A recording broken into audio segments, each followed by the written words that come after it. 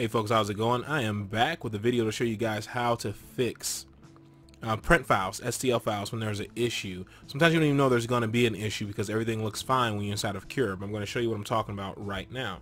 So I'm going to open up this individual file, and I'm going to show you how this type of mistake can be made. Because you might be thinking, why not just do a layer view or anything like that to see if it's going to come out fine? Not everybody does that. That's one thing. And another thing is, if it looks fine here, you think it's fine. The only thing that would set you off is if you print this by itself.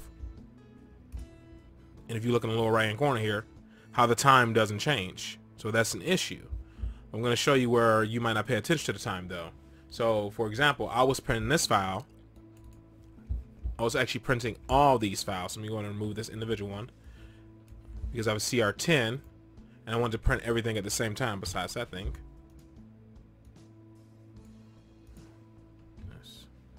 Okay, so we're going to select all, arrange all models.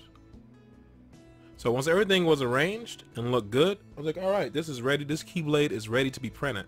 I hit prepare, like always, and it went through the slicing process. And once, of course, when the slicing is done, it gives you a time, and you think, okay, I'm good to go. How am I setting? 10 hours, 35 minutes. Sounds good. Sounds about right. All right, let's do this. So then you just save it to the drive, and you're good to go. But let's look at this. I'm going to show you something. I'm going to go from solid to layer view. He's going to process the layers for me.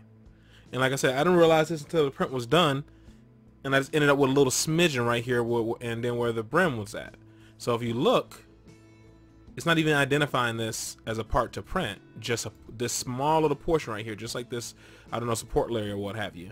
So I didn't realize this until the print was done, that only thing that came out was this. And I'm like, what is going on here? So I went back in. Let's go back to the normal view, solid view. Go ahead and select all of these and delete this. And I went back in and I printed this part by itself. I tried to print it by itself. So I went to prepare again. Like I showed you guys earlier, the time to change. I'm like, what's going on? Why isn't the time changing? Went back through again. With the layer view, still that again. I'm like, wait a minute. Is it something to do with my settings maybe? Because I do usually try to cut down infill and stuff like that down to 10% infill density and everything just to save on some filament and print time. But I was like, you know what? Let me let it do with just let me just go into a setting where, let's see, the top one, extra fine, discard all the changes I made manually, hit prepare again. I thought that might fix it. So they gave me a time. They gave me 2 minutes. I'm like, that's still not right. But look at that. All I did was just add a little chunk here, a little chunk here and here. And that was it. And I went through and I played with all these settings. I kept playing with the settings and it just wasn't letting me print it. And it was boggling me a little bit. I was like, you know what?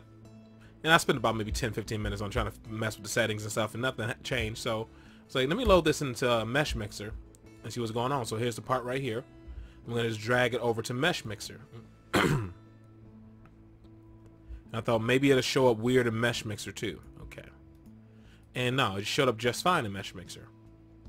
So I even tried just exporting a file out of here as a new STL to see if maybe just importing into Mesh Mixer, then exporting it as XTL, I'll be fine. So I did that. There's the part right there, came out as part. Gonna go and open it up in Cura again and take a look at it.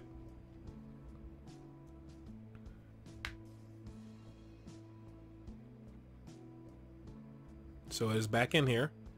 Seems good. Seems like it might be okay. I'm going to go and go to prepare. See that?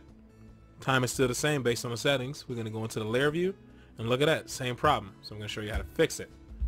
So I'm just going to drag the, let me close the Mesh Mixer first. We can do everything from the start. Don't save. Okay. So now we're going to go ahead and drag the file back in there. I'm going to delete the part we made. And it's in there. So now that it's in here, analysis, and then in analysis we're going to go up to inspector, and then we're going to hit auto repair all. Now we're going to go to file, export, just I guess name it the same thing but name it number 2. Oops, same thing, 2. Then save that.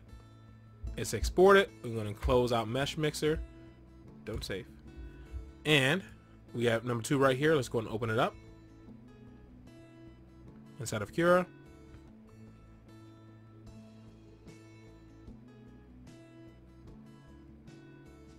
All right, it's loaded up. We're gonna go to prepare. Look at that. Look at the time change.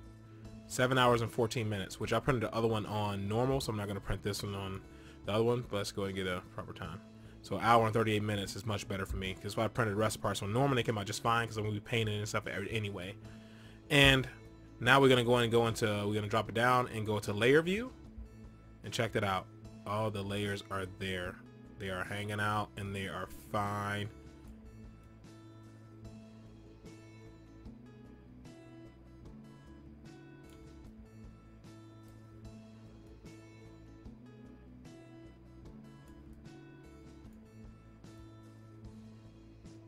And that is it, folks. So that's how you fix a part.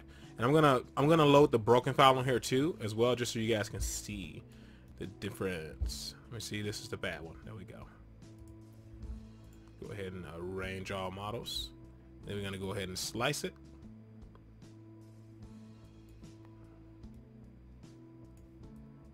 Check that out.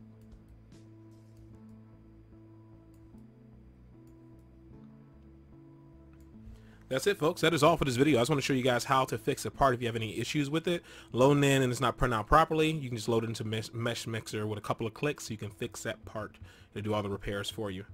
Alright guys, that is it. As always, thanks for watching, and I'll see you in the next one.